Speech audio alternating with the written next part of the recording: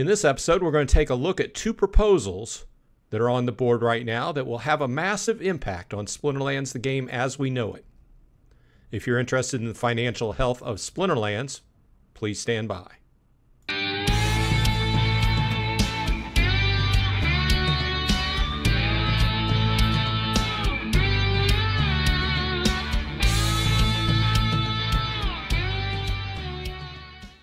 Hey all you Splinterheads, welcome back. Bronze Dragon here, saying hey, thanks for dropping by. I appreciate your time. If you like Splinterlands content, please like and subscribe. Pass it around to your friends who also enjoy Web3 type content as well.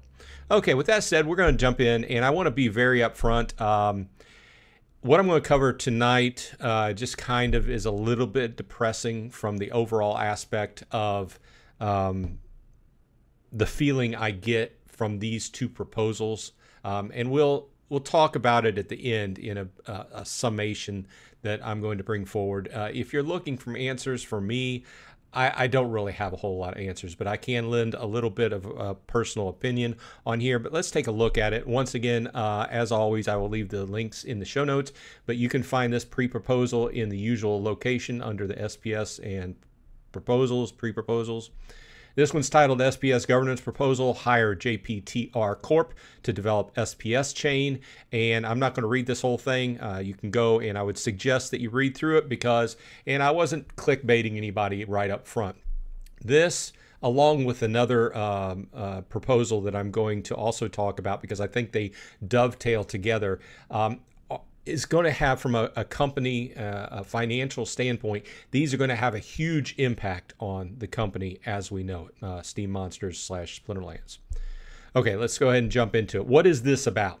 Okay, the short version of this is that if you go back a few months, the team hired on some people to complete, specifically for the purpose to complete the development of the SPS chain. Okay, and we'll go through, and he makes some statements in here, but this is something, keep in mind when you're reading about this, this is something that's always been planned. It's just been put on the back burner. Okay, so Matt starts off by saying, before getting into the proposal, we should like to provide some important context about the current state of the SPS token and what the Splinterlands company is and is not able to provide going forward. So this is going to be a very important division of duties here. Okay, when the SPS token first launched in 2021, 3.6 million was raised in a private sale. This is where the SPS DAO got its funds. A portion of those funds have been spent on various things over the past few years, including legal services, marketing, exchange listings, liquidity pools, hiring, etc. The primary purpose for which these funds were meant to be used, however, was build out the infrastructure necessary to operate the SPS token in an open and decentralized manner. Okay. At launch, the Splinterlands company went ahead and built out the infrastructure to run the token in a closed and centralized manner, without asking for funds from the DAO to do so, which was meant to only be a temporary measure until the open source SPS Validator software was completed, which would allow the SPS token to run as its own layer 2 chain on top of Hive, which we are now calling the SPS chain. This is very similar to how other games run on ETH and other blockchains.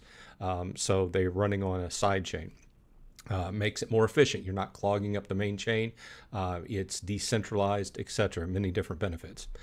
Unfortunately, since the temporary solution was implemented and works well, there was never much urgency to build out the open, decentralized solution that was originally intended. As a result, the Splinterlands company has been operating the SPS token in a centralized manner for the past 3 years and paying all the costs to build and maintain the temporary implementation, as well as to build out the SPS Validator software, despite that being the main purpose of the DAO's funds. For many reasons, the company is no longer in a position to keep doing this, and responsibility for the building and operating the SPS token infrastructure must be turned over to the SPS DAO. This means that the Splinterlands company will no longer be spending any time or resources working on the SPS Validator software going forward, and as of July 1, 2025, next year, we will no longer continue to operate the SPS token through the temporary implementation that is currently in place. That gives the SPS DAO 1 year to build and launch a separate solution to operate the SPS token. We believe that the best path forward is for the DAO to hire the developers that have recently been brought on by Splinterlands to finish the validator software, which is what this proposal intends to do.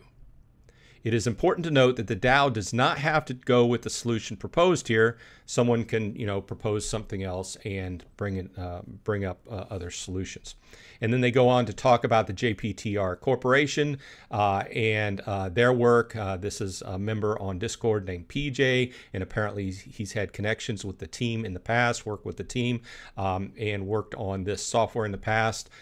So the details, I'll skip through a little bit here, but the details of what they're asking is the SPS DAO will pay the corporation JPTR $40,000 US per month for each of the next 12 months in USDC, USDT, or ETH.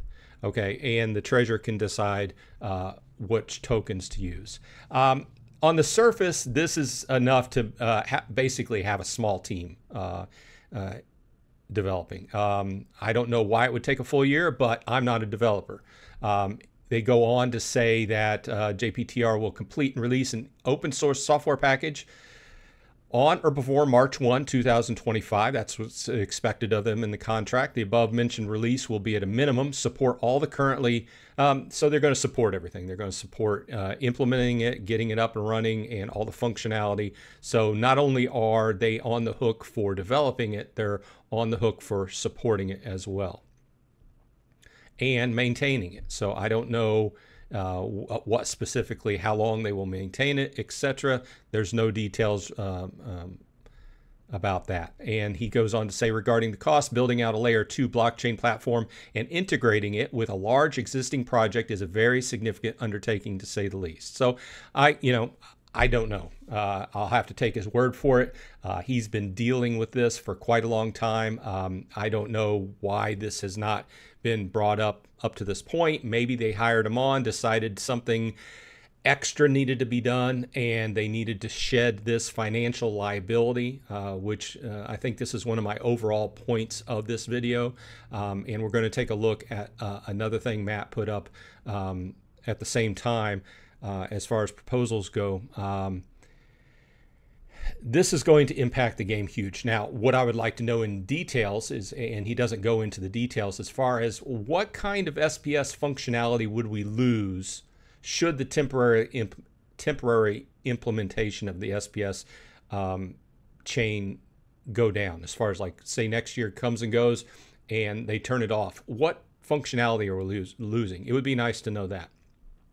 But with that said, I don't have anything against using the DAO funds for what they were initially intended for. Okay, this is no secret. It's been out there. This is information that just never happened until this point.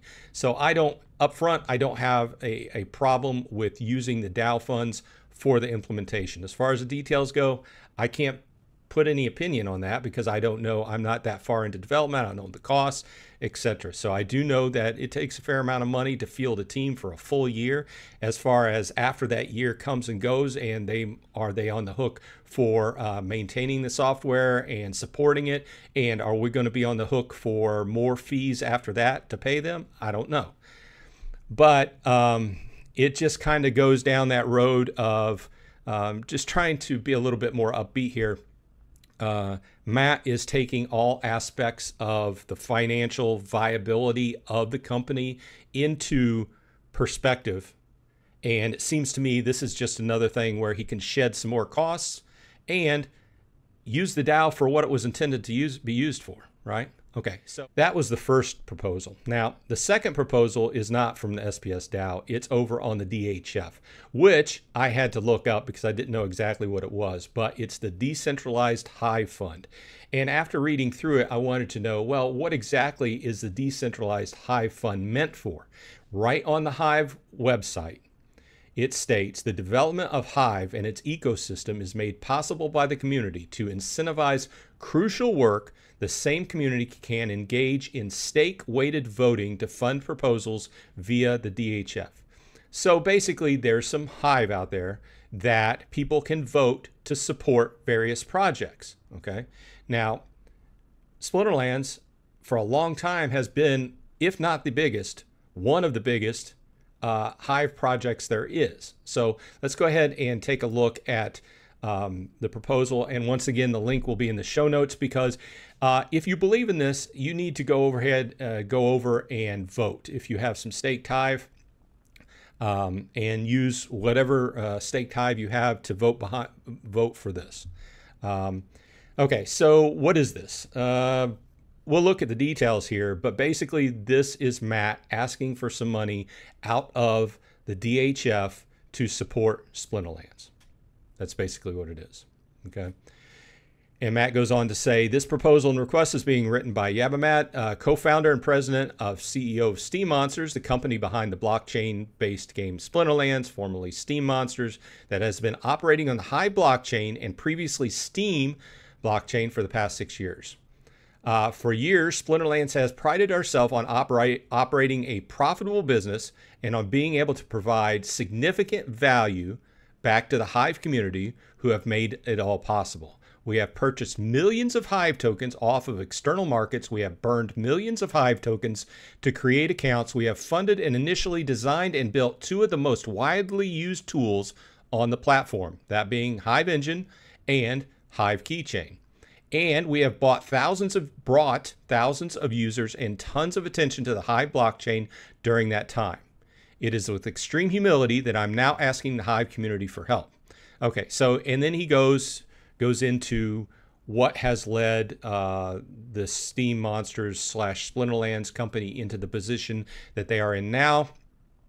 And as we've discussed in previous town halls, one of his jobs now is trying to raise capital for the company.